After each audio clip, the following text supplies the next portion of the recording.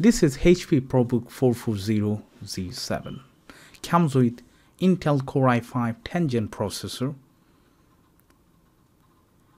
8GB RAM and 256 NVMe SSD.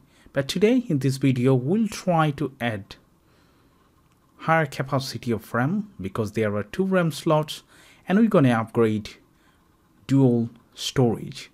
One of them NVMe M.2 from 256GB to 1TB and 256GB M.2 2.5-inch SATA SSD. And also we'll try to replace the battery because the battery performance went low.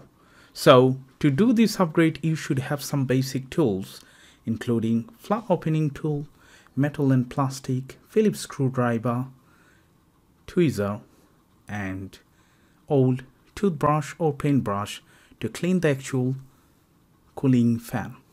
And here is the 16GB DDR4 RAM module. So first of all we're going to take out the back cover by removing all the screws, and then we're going to get access. First of all we'll see all the expansion and we'll try to disconnect the battery first for safety reason before we perform or touch any other components of these laptops. So hopefully you will enjoy the rest of the video. Still, if you do have any question, don't forget to leave it in the comment section. Let's do the upgrade. Thanks for watching.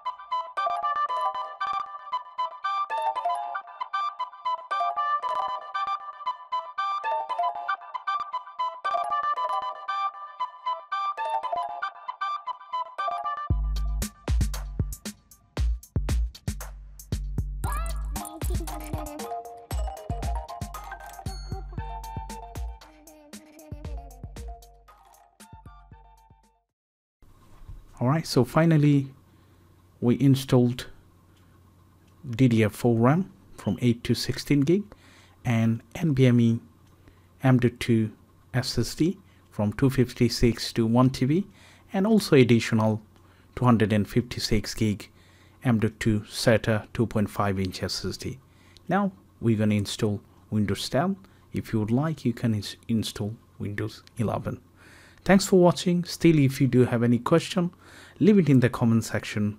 And if you would like to know how to install Windows, then check another video. Link would be in the description.